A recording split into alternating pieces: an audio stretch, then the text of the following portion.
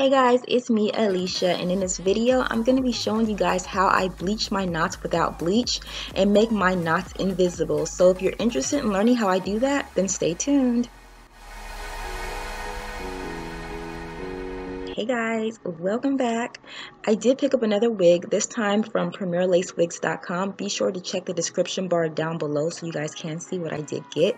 But I did pick up their full glueless lace wig. I do believe that texture is in their I think it's Virgin Brazilian curly.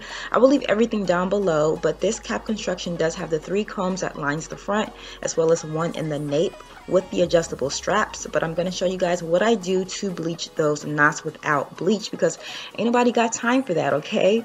What I'm taking is my foundation. I do use the Fit Me, I think that's what it's called, Fit Me Plus, in the color 355. You don't need that much foundation, you only need a little bit, but I like to put it on a plate and then take just a regular flat top foundation brush and just stipple it on the lace. As you guys can see what I'm doing here, I'm just taking a little bit and just stippling it on the lace to conceal those knots so I don't have to go in and bleach it. It's kind of like a 2-in-1 deal. I don't have to bleach or tint it, okay?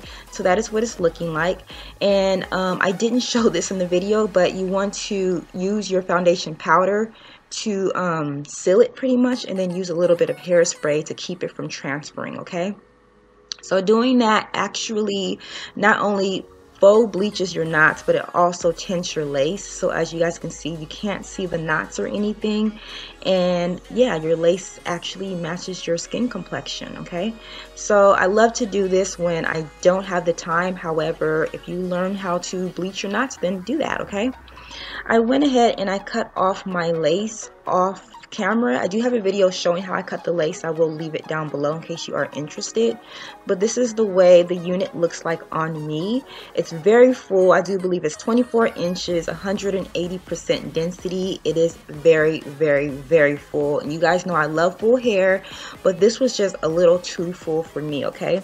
So what I'm doing here is just loosening up those curls, just using a little water, or you can wash your hair.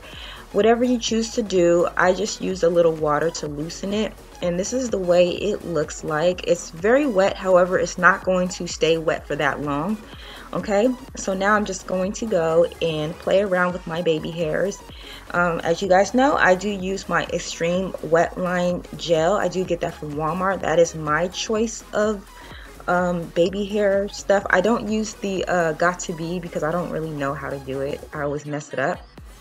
But yeah, now I'm taking my shears and just framing the wig to my face because like I said before, it's very full. So if you love full hair, you will definitely love this unit. However, I just feel like it's a blanket on my head, so I definitely wanted to add a few layers, okay?